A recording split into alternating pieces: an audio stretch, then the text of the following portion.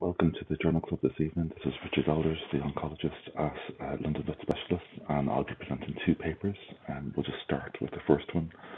This is on recurrence-free interval 12 months after local treatment of mast cell tumours in dogs using intratumoral injection of pegylated, which I'll probably refer to as Stelfonta for ease from here on.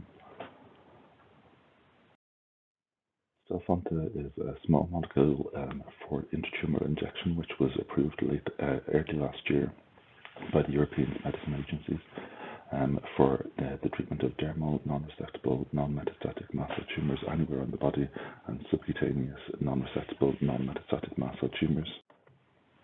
The latter had to be below the tarsi or below the elbow because the mast cell tumours turn to mush generally after injection, and that mush has to basically be able to drain somewhere, preferably to the surface of the body. And if it's above the tarsi or above the elbow, we might develop sinus tracts or sterile abscesses that don't drain to the surface of the body. The treatment is said to be pro-inflammatory and stimulating the immune system, but especially causing vascular collapse, which leads to a type of ischemic cell death, also known as oncosis, which is mentioned in the article. As I mentioned, this tends to turn the tumour material to mush or lysis of the mass, with preferably an external wound forming. The manufacturers say that wounds are good because it shows that the treatment is working and probably going to be successful, and this wound then heals by second intention. So the idea is that no wound treatment is needed, no stitching up thereafter, so there's just no need for surgery at all in these patients. So the study that we're talking about this evening was a continuation of an initial US-based study at 11 sites for general Stelfonta use, which had got several controls within, but perhaps not all controls that you might ideally want in a paper or in a study. The dogs in the first study didn't, there were cases and there were controls. The cases got treatment, the controls didn't get the Stelfonta treatment. And any patient in the cases who didn't respond well to the first injection were offered a second injection roughly a month later, and those patients who required a second injection to get into remission were not included in the current study, which could indicate that some of the more difficult to treat tumours were kind of shifted out of the study, but also you could argue that if they didn't get into remission, especially if they didn't form a wound after the first injection, then maybe it was a technical issue with the Stelfonta treatment rather than resistance from the tumour. In the original study, cases that were actually controls in the first arm of the study were then allowed to have actual Stelfonta treatment a month later, and this study is based on all of those dogs, whether they were originally cases or originally controls, all of those dogs that had complete remission after 28 days after one injection of Stelfonta, and then they were included in the current study. Pretty much all of the dogs had cytological grading as per an article by Scarpa et al. In 2016, but there was very little staging, which is, you could argue, one of the advantages of Stelfonta, but also one of the limitations, as I'll go on to discuss. The patients were then assessed for a limited range of data at 6 months and 12 months after the original injection, and these assessments mainly happened at their local vets with a clinical visit and or a phone call from researchers to the owners if there was no clinical visit sometimes, and if neither of these were available, if no data could be collected, then the patients were said to be lost to follow-up. One restriction is that this study seemed to be a kind of a continuation of a previous study without that being planned at the first study, and so the calls and the visits were not scheduled. The owners kind of didn't know that they were due to happen, and so in a way we had to be lucky that the owners responded, or that the owners were around 6 or 12 months later. There was no compulsion of them to attend those clinics 6 and 12 months later based on the first study. So 21 of the 85 enrolled dogs failed to reach the 12-month stage with data being collected. We know that 5 of those died because of non-mast cell tumour related causes, including one who died from a metastatic mast cell tumour that's in the table, but that dog, the mast cell tumour that caused death with metastasis, were on the opposite side of the body to the mast cell tumour that was treated with Stelfonta, and so that's probably safe to say wasn't a direct cause. The original mast cell tumour that was treated with Stelfonta probably wasn't a direct cause of death. Another had an unknown cause of death, which I suppose possibly could be mast cell tumour related. Looking at the ones that were lost, so 16 cases were just lost to follow-up. They didn't attend those 6 and 12-month recheck appointments or phone calls. And I suppose you could argue that some of those may have been mast cell tumour-related deaths, but we'll just never know. Of the cases that remained in contact with the study and alive, 89% of those 60-odd cases were accessible. And 7 recurrences had happened, which represents 11% of these cases by 12 months. All recurrences happened at less than 6 months after injection, and most of these happened within 3 months after injection. Looking to see if there was anything that could indicate why these were recurring. Of the 7 cases that recurred or had a recurrent tumour, 1 was cytologically high grade and 1 was likely or suspected to be cytologically high grade. So perhaps that's a risk factor for patients having recurrence, and we know that that's true in other studies. And they said that so few recurrences happened that no statistical testing was tried. And I'm not sure if I'm reading this too harshly, but I probably would have preferred that statistical testing was performed and that the conclusions were non-significant with wide confidence intervals rather than the testing wasn't even tried, but that's what's reported in the paper. In terms of the discussion, they mentioned that there's controversy around margins of incision for mast cell tumours, and while I would agree with that in general terms, I think we also have a good kind of working consensus on that, which is that if you have the opportunity to go wide, maybe 2 or 3 centimetres with one uninvolved fascial plane deeply, then that's what we do. In areas such as the lower limb or where the anatomy is complex and we tend to remove as much as we can and then analyse the results of surgery and go from there.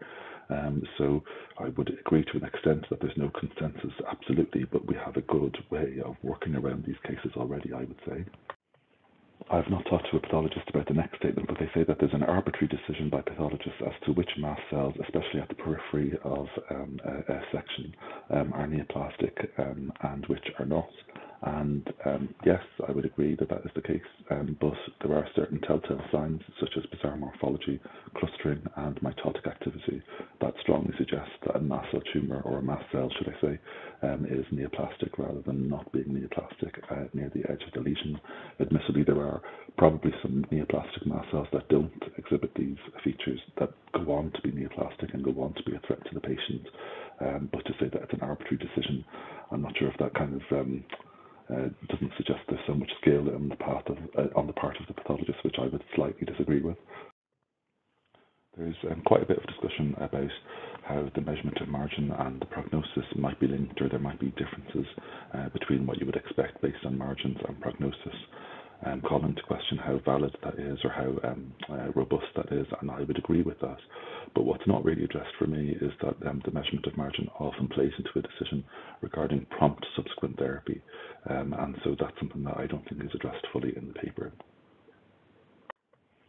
And for me, while the paper does present some of the kind of poorer studies with regards to margin status and what the margin status leads to, I would say that there's quite a bit of information that's much more robust with regard to margins, which I'll present on the next slide. So, for example, studies have shown that the risk of recurrence after incomplete resection of a grade 2 dermal mast cell tumour can be as low as 23%, so 77% non-recurrence. And then that recurrence risk is reduced to 12% if the patient also has a low mitotic grade 2 mast cell tumour. Whereas if we look at subcutaneous mast cell tumours, they have a recurrence risk in general of about 12% when incompletely resected. And so this is similar to what can be achieved with stuff on, so you could argue based on the results in this paper. On a more positive note, the authors do recognise that they had very few high-grade mast cell tumours in part, but not necessarily saying that that could lead to a more favourable prognosis compared to other papers that had a higher proportion of high-grade mast cell tumours within.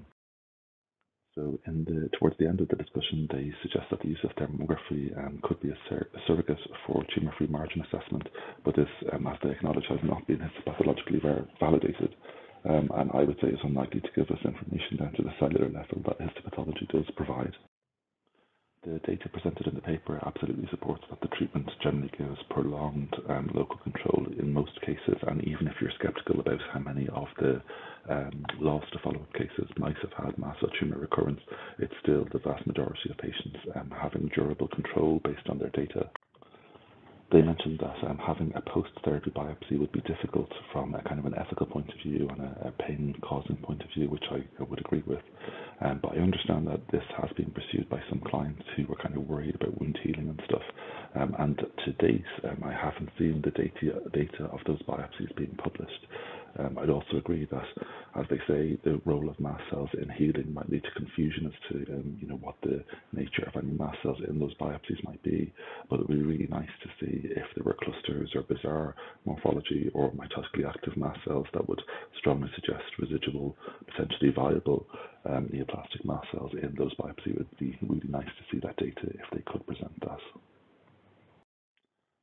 So in terms of my overall feeling for the paper, my overall critique of the paper, I would suggest that the data presented give us very little doubt, in fact no doubt at all, that it works really, really well. And because of the data that I've shown just recently, I would say it's probably comparable to incomplete surgery and perhaps not very aggressive mast cell tumours, but including those in very difficult to operate areas. You could argue that nobody intentionally wants to go for incomplete surgery, and that complete surgery, complete removal is always the aim.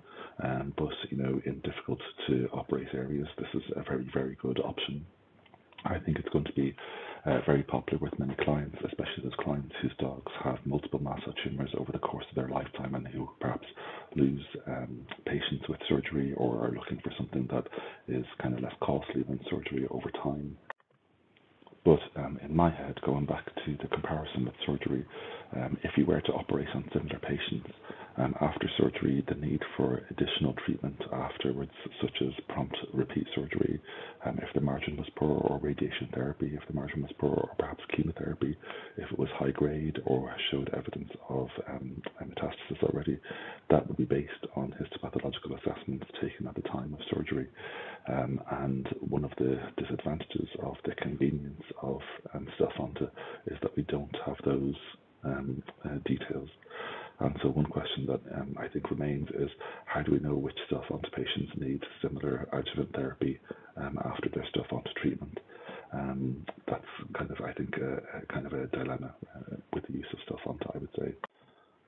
I also have a slight hesitation about the impact of wounds over 2 to 3 weeks while the patient heals, especially in summer. But then again, most of the studies or most of the data that the manufacturers have is based on treatment of patients in Australia, and there doesn't seem to be a problem with flies or other complications in hot weather with wounds. And further to my general thoughts on this paper, I thought I would just put in a slide of full disclosure. So I personally haven't used this drug. I've had 2 patients, or 2 clients that have been very, very close to using it, but cytological staging revealed metastasis in both, and so I haven't actually had any personal use myself. I would admit to some inertia in moving on from an established treatment, even if it doesn't have a consensus, to a new treatment, when it's brand new. So I think that's a little bit of a struggle for me, but I think well supported by the evidence that I presented. I also recognise that as a medical oncologist, I'm very spoiled in my current positions where I don't do my own surgery, and I have direct access to surgeons who have lots and lots of reconstructive surgery experience, who are expert surgeons, and also direct access to radiation therapy for margins that are incomplete as adjuvant therapy. But then again, all of us have access to those by referral, so these remain good options for patients who have difficult to treat mast cell tumours. And as I mentioned on the last slide, I think it's going to be a great option for patients to treat sometimes difficult local disease in the distal limb, but sadly the convenience of it does not allow us to verify how adequate that local treatment has been, nor to stage the patient unless we do additional testing, and therefore it doesn't allow us to have prompt intervention when perhaps that prompt intervention is necessary. Just as an expansion on that, we know that cytological staging of lymph nodes for mast cell tumour patients leads us to miss maybe about a third of cases that have metastasis. And so very, very commonly, I'm recommending extirpation of at least one, if not multiple, local lymph nodes when a mast cell tumour is removed to give us the most accurate staging information. And sadly, that's not available with Stelfonta when adopting a non-surgical approach, unless the owner wants to have Stelfonta treatment for the mass and then surgical extirpation or surgical base staging for the lymph nodes. But in conclusion, I do think it's going to be a great treatment for local therapy. Obviously, the main threat to survival is from metastatic cases, and there is probably only a very tiny number of patients who develop a recurrent mast cell tumour and then were non-metastatic at the start of treatment. And then as the mast cell tumour recurs in that interim period, they then go on to develop metastasis, which is potentially life-threatening. And so there's only a very small risk of a very inferior outcome from using a treatment that gives us local control for a period, and then a few patients have recurrence later on. I think that is very much the nightmare scenario. But yeah, that's one of the kind of things to think about with regard to the use of local treatments that don't have instant validation of how successful they've been, and then we have to wait for the recurrence to show the patients that might need follow-up therapy. So just in case there's any technical difficulties, we're going to hold discussion or questions or comments or anything like that until after the second paper is discussed. So we'll do that in a few slides' time. And so we're going to discuss the second paper, which is on sentinel lymph node detection differs when comparing lymphoscintigraphy to lymphography using a water-soluble iodinated contrast medium and digital radiography in dogs by Hulsko et al. In 2020.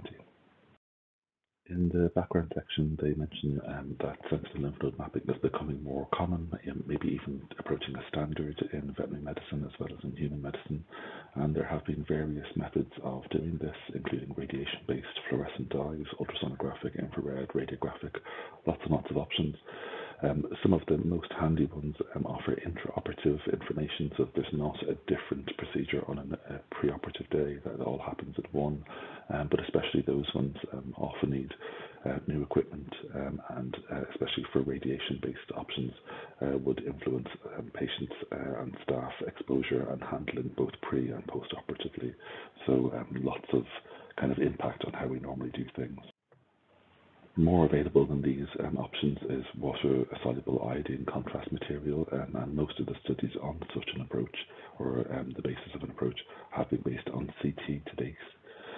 There was, the authors make reference to a study by Warland et al. Suggesting that there's no need to stage beyond the lymph node, such as in the viscera, from mast cell tumours. But I would argue that there's more recent data to suggest that occasionally we do have skip metastasis, or that what we think is the draining lymph node is missed by metastatic mast cells, and actually we have regional metastasis or visceral metastasis without the what we think is the most obvious draining lymph node being affected. So although I think a sentinel lymph node approach is very useful, I don't think it necessarily means that we don't have to stage more widely, including in canine dermal mast cell tumours. The aim of the study was to compare lymphoscintigraphy used in technetium to lymphoRadiography using water-soluble iodine contrast material and digital radiography for sentinel lymph node detection. And the presumption was that there would be agreement between the two different types of sentinel lymph node detection. So the patients involved in the study, this terribly sexist study, that involved 8 intact all-male beagles under 2 years of age who were deemed to be ostensibly healthy. Obviously, I'm not a fan of experimental animals, but these patients were assessed for their health and monitored for their welfare throughout the study. But again, not really a huge fan. And they had a mid-lateral area of the brachial skin identified about 1.5 by 2 centimeters across, and this is divided into 4 quadrants. Initially, the patients were randomly assigned left or right, but later, to make sure that we had 4 left and 4 right, they were equalized thereafter, and injections were performed by a trained resident or diplomats with experience in sentinel lymph node detection in the 4 quadrants, as described on the next slide. For scintigraphy, they had sedation and they were monitored adequately during that sedation based on the data presented. And technetium coated sulfur colloid with 4.6 or so megabecquerels of activity in 0.5 mils of volume was injected into each quadrant with lateral images taken by scintigraphy at 0, 5, 10, 15, 20 and 30 minutes after injection. There were some orthogonal views taken, but mainly lateral views, and the procedure was said to have failed if there was no lymph node enhancement within 30 minutes. For the radiographic assessment, This was performed 4 days after scintigraphy and was similarly achieved, but with double the volume of water-soluble iodinated contrast material, with images acquired by digital radiography at 0, 1, 2, 5, and 10 minutes later, again with some orthogonal views and failure of the lymph node enhancement if there was no lymph node enhancement at 10 minutes. The data acquired was assessed by diplomat radiologists in 4 for scintigraphy, 8 for scintigraphy and 8 for radiography by different diplomats, and was assessed with regard to the location of the lymph node, the time at which the lymph node was initially identified, and the time of maximum enhancement of the lymph node. In terms of results, all patients had a positive identification of a sentinel lymph node by scintigraphy, and 7 of the 8 patients had identification of a sentinel lymph node by radiographic evaluation, and the patient who failed to have a radiographic identified enhanced lymph node was the patient for which identification by scintigraphic methods was slowest, so perhaps kind of a compromise in that individual patient. The main outcome of the study was whether the axillary or the superficial cervical, formerly prescapular lymph node, was going to be identified as the sentinel lymph node. And it turned out to be the superficial cervical in 2 patients by scintigraphy, but none by radiography. The axillary in 3 scintigraphic patients, but 5 radiographically assessed patients. Both of the lymph nodes by scintigraphy in 3 patients and 2 patients in radiography, and none of the lymph nodes were only identified in that one patient who failed to give us a result in radiography. So a little bit more about the results, where the results fully matched each other in 3 cases, partially in 4 cases, and did not match each other in terms of scintigraphy versus radiography in that one case which failed to have any lymph node enhancement by radiography. By partial agreement, it was meant that 2 lymph nodes were detected as sentinels in one method, scintigraphy or radiography, and then in the same patient, only 1 lymph node was found as sentinel using the opposite technique. They go on to discuss how scintigraphy took up to 30 minutes, but radiography was limited to 10 minutes based on the speed of uptake of the material, of the contrast material, but also expressed some regret because despite their extensive experience in this field, perhaps that one case that failed to have a sentinel lymph node identified by radiography just needed a bit more time, perhaps for lymph flow to enhance the lymph node. They also detail that the bloom of radioactivity around the injected area of material with the scintigraphic method sometimes obfuscated or obscured the axillary lymph node area, and so this might have resulted in some underestimation of the frequency of axillary lymph node involvement, which led to the near doubling of the axillary lymph node being detected as sentinel using the radiographic technique over the scintigraphic technique. In the conclusions section, I realised that this is primarily an imaging paper, and they focus on kind of imaging matters, but they say that the lack of full agreement between the studies shows that mapping perhaps should be done by multiple methods. However, as I'll go on to argue on the next slide, we all realise that these methods have their limitations in terms of sensitivity, and so it may be good if we're operating and it doesn't increase morbidity in the patient just to operate regionally with regard to lymph node removal, and perhaps that would avoid some faffing around. But just to underline, I think this is a really good paper and really good techniques. It's just that some patients sometimes really don't have the money for that and need to kind of just concentrate their funds on the surgery rather than anything else. The data suggests that the radiographic technique is effective and is definitely more convenient with more readily available equipment and consumables, and will no doubt be cheaper and easier to implement in day-to-day practice, however. So that was a really good point from the paper. One criticism that I have is I wondered if there was any variation in where the contrast material reached by injection day to day, with a kind of a variation in where the extent of contrast material position was. And so I wondered if they could have been run concurrently, maybe if there was enough metallic technetium in the injection for scintigraphy to be shown up radiographically, or whether the materials could have been mixed so that we just had 2 studies based on one injection for maybe perhaps more robust data. And the authors do consider whether the superficial cervical or the axillary may be efferent or afferent to each other. which I've not read about before. I've always kind of read about them being quite independent, but they don't extend that point into, say, the hind limb, where you might consider the popliteal and the inguinal and some of the more internal lymph nodes as being kind of in a series with each other, and actually kind of maybe adopting a more regional approach when it comes to both assessment of lymph node involvement and perhaps surgical removal of lymph nodes. And perhaps elaborating on that point, when the authors say that it might be good to have several different lymph node assessments, I would probably suggest that one of those should be histopathology, which is probably going to be viewed as the gold standard. And so, yeah, it would be lovely to have histopathology validation of these findings. This study reports that previous assessments of lymph node lymph node sentinel presence have shown complete agreement, but not all have shown complete agreement, so I don't think that's a major limitation to the current study. And in the current study, there seems to be a bit of a semantic discussion about the sentinel or first lymph node identified, whereas obviously, from a disease point of view, we want to be comprehensive, and so it's perhaps more informative to say which lymph nodes have been involved at all, rather than just which is the quickest and most obvious one, because obviously the tumour has had more time for metastasis to develop between lymph nodes.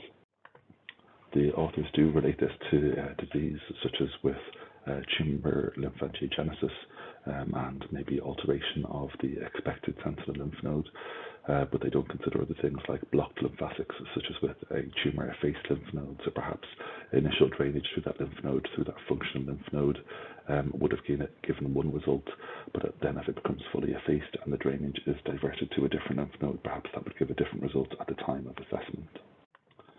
So again, kind of putting my cards on the table, I probably would be relatively hard to convince that, based on several papers, that a regionally based approach to lymph node removal is not appropriate. So we have lots of information on multiple lymph nodes being metastatic from a single mast cell tumour.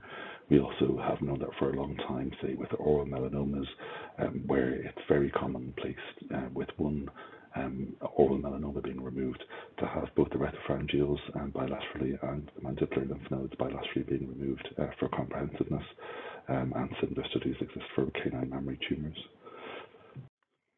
But I would argue that that's very different when we're just removing the major lymph nodes to the kind of deep, extensive dissection that used to happen for breast cancer patients in people that led to complications such as lymphedema. So removal of a couple of regional lymph nodes for comprehensiveness, I think, is very well supported and leads to very few complications. So that concludes my assessment of the second paper, and just in case there's an IT failure and we don't get to speak in person about questions and comments about the papers, I'd like to thank you for your attendance this evening, but hopefully we'll speak in person in just a second. Thank you very much.